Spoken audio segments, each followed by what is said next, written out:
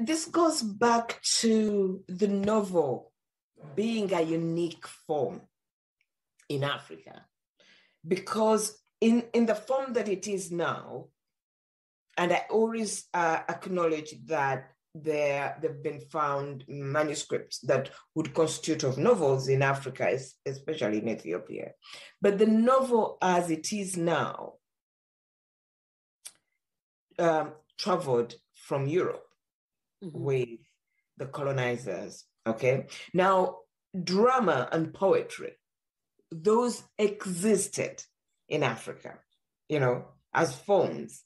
And there were theaters, and there were performers of plays, and there were performers of poetry. So colonization did not have a major influence on those forms.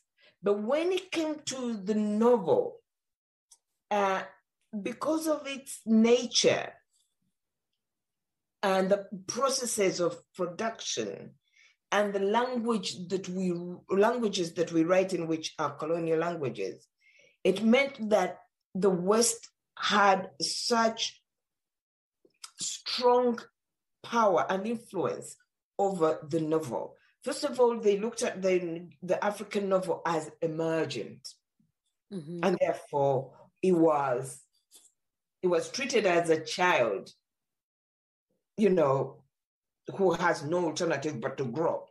So you still hear terms, patronizing terms like, oh, the African novel has made leaps and bounds. And you're like, where is it going? And how do you know? Who are you to tell us that it's grown or it hasn't grown? So because of the production processes, Africans were just producing the novel, the writing, the way we produced cotton and coffee. I've never thought of it that way. I'm still thinking, oh, wow, okay. And so we handed over this raw material to the British. And they edited and processed it, they edited it. And then and that editing process is like threefold. And then they published it, and then they reviewed it, and they marketed it, and even studied it.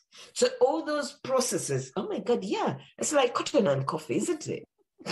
That is some serious shade to the Heinemann writer series right there.